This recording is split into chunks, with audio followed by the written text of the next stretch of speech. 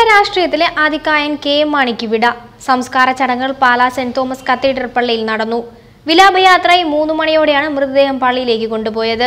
വീടിന്റെ മുറ്റത്തും വഴിയിലും തിങ്ങി നിറഞ്ഞ ജനങ്ങളെ മുൻനിർത്തിയായിരുന്നു ഇത്. വൈകിട്ട് 3-നാണ് സംസ്കാരം നിശ്ചയിച്ചിരുന്നതെങ്കിലും തങ്ങളുടെ നേതാവിനെ കാണാൻ ആയിരങ്ങൾ ഒഴുകിയെത്തിയതോടെ സമയം നീണ്ടു. ഇന്നലെ രാവിലെ 10 മണിയോടെ കൊച്ചിയിൽ നിന്ന് പുറപ്പെട്ട കെ.എം. മാണിയുടെ മൃതദേഹം വഹിച്ചുകൊണ്ടുള്ള വിലാപയാത്ര ഇന്ന് രാവിലെ 7 കഴിഞ്ഞപ്പോഴാണ് പാലായിലെത്തിയത്. പ്രധാനമന്ത്രി നരേന്ദ്രമോദിയുടെ സന്ദർശന വേളയിൽ സുരക്ഷയ്ക്കായി കോഴിക്കോട് എത്തുന്നത് 2000 പോലീസ് ഉദ്യോഗസ്ഥർ. ജില്ലയ്ക്കകത്തു നിന്നും പുറത്തുനിന്നുമുള്ള പോലീസ് ഉദ്യോഗസ്ഥരാണ് ജില്ലയിൽ എത്തിക്കൊണ്ടിരിക്കുന്നത്. 10 എസ്.പിമാരുടെ നേതൃത്വത്തിൽ 5 അഡീഷണൽ എസ്.പിമാർ, 30 ഡിവൈഎസ്പിമാർ, 100 CIമാർ, 1700 പോലീസ് ഉദ്യോഗസ്ഥർ, 150 വനിതാ പോലീസ് ഉദ്യോഗസ്ഥർ എന്നിവരാണ് സുരക്ഷയ്ക്കെത്തുന്നത്.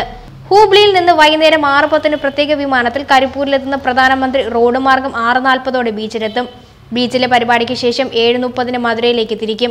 ലോക്സഭാ തെരഞ്ഞെടുപ്പ് പ്രചാരണത്തിന്റെ ഭാഗമായി NDA നേതാക്കളുടെ പ്രത്യേക പരിപാടിക്കാണ് കോഴിക്കോട് കടപ്പുറത്ത് പ്രധാനമന്ത്രി എത്തുന്നത്. കാസർഗോഡ് മുതൽ പാലക്കാട് വരെയുള്ള NDA നേതാക്കളെയും സ്ഥാനാർത്ഥികളെയും പങ്കെടുപ്പിച്ച് വിപുലമായ പരിപാടിക്കാണ് NDA നേതൃത്വം വെള്ളിയാഴ്ച ലക്ഷ്യമിടുന്നത്. ആന്ധ്രാപ്രദേശിൽ വോട്ടെടുപ്പിനിടെ അക്രമവും പരാതികളും വ്യാപകം. YSR കോൺഗ്രസിന്റെയും TDPയുടെ പ്രവർത്തകർ മിക്കയിടങ്ങളിലും ഏറ്റുമുട്ടി. സംഘർഷത്തിൽ ഗുണ്ടൂരിൽ പോളിംഗ് ബൂത്ത് തകർന്നു. അനന്തപൂരിൽ ജനസേന സ്ഥാനാർത്ഥി വോട്ടിംഗ് യന്ത്രം എറിഞ്ഞുടച്ചു. വോട്ടിംഗ് യന്ത്രം തകരാറിലായതിനെ തുടർന്ന് പോളിംഗ് തടസ്സപ്പെട്ട 30% ബൂത്തുകളിൽ മുഖ്യമന്ത്രി ചന്ദ്രബാബു നായിഡു റീപോളിംഗ് ആവശ്യപ്പെട്ടു. ആന്ധ്രയിൽ 362 വോട്ടിംഗ് യന്ത്രങ്ങൾ തകരാറിലായതായാണ് തെരഞ്ഞെടുപ്പ് കമ്മീഷൻ ഔദ്യോഗികമായി അറിയിച്ചിട്ടുള്ളത്.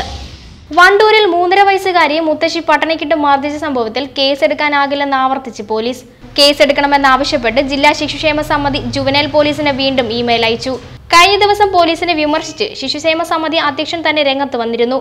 എന്നാൽ പരാതി കിട്ടാതെ കേസെടുക്കാനാകില്ലെന്ന് നിലപാട് ആവർത്തിക്കുകയാണ് കാളിക്കാവ് പോലീസ്.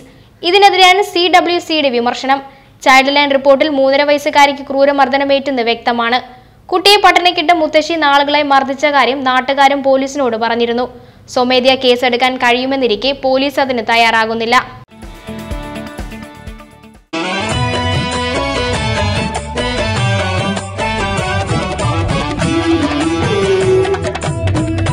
ചരിത്രത്തിന്റെ 101 വർഷങ്ങൾ ചുങ്കത്ത് ജ്വല്ലറി.